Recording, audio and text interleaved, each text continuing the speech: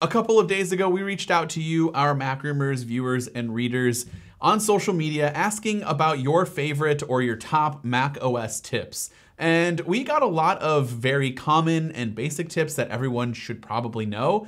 And then we got a few that I didn't even know, and they kind of blew my mind. So in this video, we're gonna go over some of the best tricks that you guys have recommended and some that I've discovered over the years of using macOS and some that I just learned about over these last couple of days while making this video. So there's tips and tricks for everyone, whether you're a basic user, intermediate, or advanced. Here are 25 of those tips and tricks for your Mac.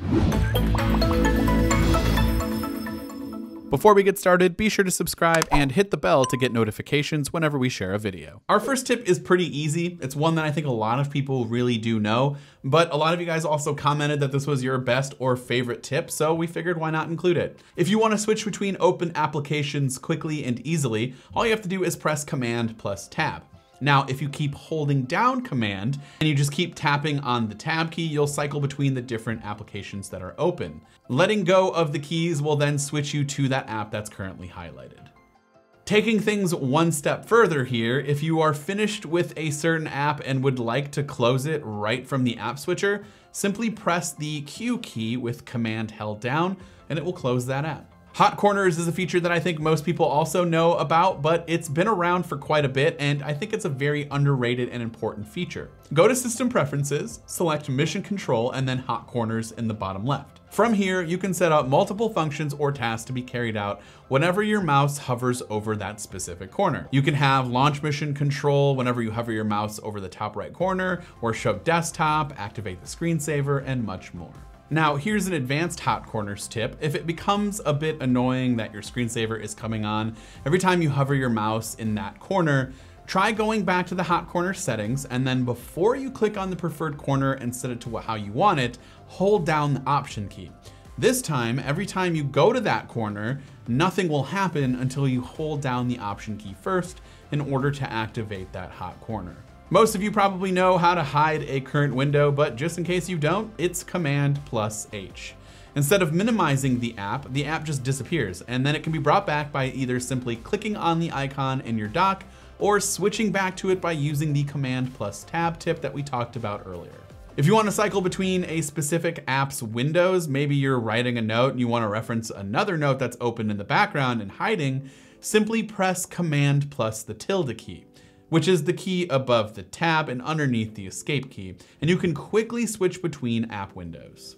We made an entire video about this next tip called Stacks, but just in case you are still rocking an extremely messy desktop, simply right-click wherever there's a bit of space on your desktop and select Use Stacks. Your files will auto-magically be grouped by file type, all neatly arranged for you on the right side of your desktop. If you press Shift Command 3, that will take a screenshot. You probably already knew that. And then Shift Command 4 will take a screenshot, but you have to select the area that you want. But if you press Shift Command 5, you now have an option to quickly record your screen or a portion of your screen. It comes in handy for me, especially when I'm making videos like this one. Speaking of screenshots, if you want a clean looking screenshot of a specific app window, your wallpaper, dock, menu bar, etc., go ahead and press Shift Command 4 and then press the space bar. Your cursor will turn into a camera icon and you'll be able to take a clean screenshot of your menu bar, your dock, specific window, etc. In Safari, picture-in-picture is starting to work with a lot more sites out there. And more specifically with YouTube, all you have to do to bring up picture-in-picture is right-click on the video 2 times to bring up a secondary menu that offers the picture-in-picture feature. Now, that previous tip doesn't work for every website, but this next tip might help you out. If you have a video playing, look up at your toolbar for the audio icon. Then right-click on that icon and you should be able to enter into picture-in-picture mode from there. If you have a Force Touch trackpad or a MacBook with a Force Touch trackpad, there are a few neat tricks that you can do using the Force Touch gesture. For example, if you're inside of YouTube, you can force touch a video thumbnail and it will launch a quick look version of that video, allowing you to actually check out and watch the video without leaving your current page. This works with website links too. See a word you're not familiar with? Well, you probably know that you can highlight that word and then right click and select Look Up. However, if you just simply force touch that word, this feature happens instantly. One last force touch tip that I personally like is the ability to rename folders and files quickly by simply force touching the file name. Now it's important that you actually touch the file text, not the icon, because if you do that with the folder icon, it will actually just give you a preview or a quick look of that folder. So it won't change the text. You have to actually make sure you're force touching the text name itself. Your Apple Watch can unlock your Mac, which is an amazing feature, but you might already know that.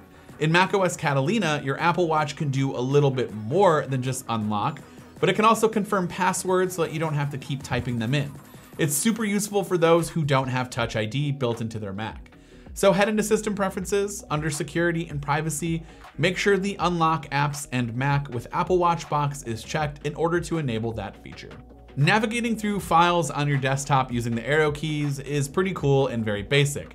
However, if you want to open up a folder using your keyboard rather than clicking on it, you can actually use Command and then press the down key to open a folder. And if you want to get out of that folder, just press Command and up key to go back to where you came from.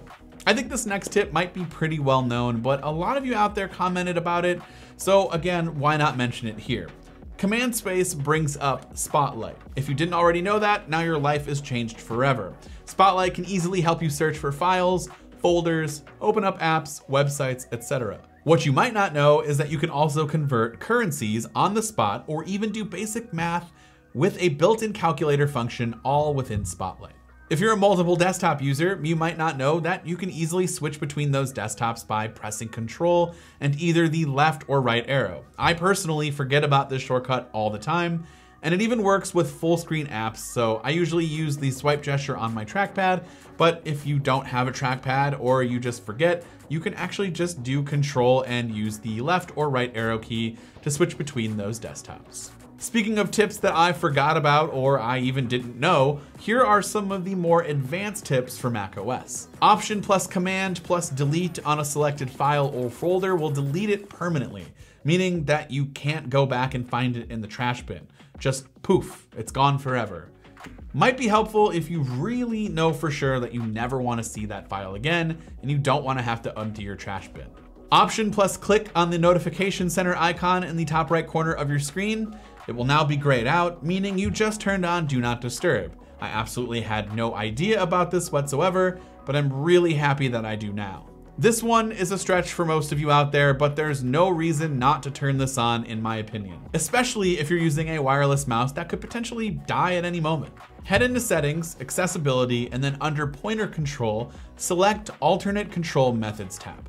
Then, next to Enable Mouse Keys, select the options and check the first box. What this does is whenever you press the Option key 5 times in a row, this will then enable mouse keys functionality, and then you can use the number keys on a keyboard with a dedicated number pad to move your mouse cursor around your Mac. If you don't have dedicated number pad, use 7, 8, and 9 and the surrounding keys around it, and it will operate the same way. If you hold down Option while pressing one of the function keys like for mission control, brightness, media controls, etc., you'll automatically be taken to the corresponding settings menu inside of System Preferences for those specific keys. If you want to easily create and duplicate a file every time you click on a specific file, all you have to do is right-click and select Get Info, then check Stationary Pad box. Whenever you open up that file, a duplicate version will automatically be opened instead. This is perfect for quick templates of specific documents. Remember earlier when I said Command H will automatically hide your currently opened application? Well, Option Command H will actually hide every other window around the app that's currently open. Finally, our last tip is one that might not be too advanced, but I always forget it's a thing. If you want to copy the link that's currently showing in your browser's navigation bar, instead of going up to the browser and double clicking and then hitting Command C or right clicking and copying if that's how you do it, just hit Command L and then to copy it, Command C. It's much faster than using your mouse in my opinion. So that's it. These are our current tips and tricks that some of you may or may not know. And if you happen to know all of them, then you're probably a Mac genius. And I'd really hope that you'd leave me a tip that I might not know in the comment section down below so that we can maybe feature it in an upcoming video. Thanks so much for watching, everyone. This has been Dan with Mac Rumors, and I hope to see you around in the next video.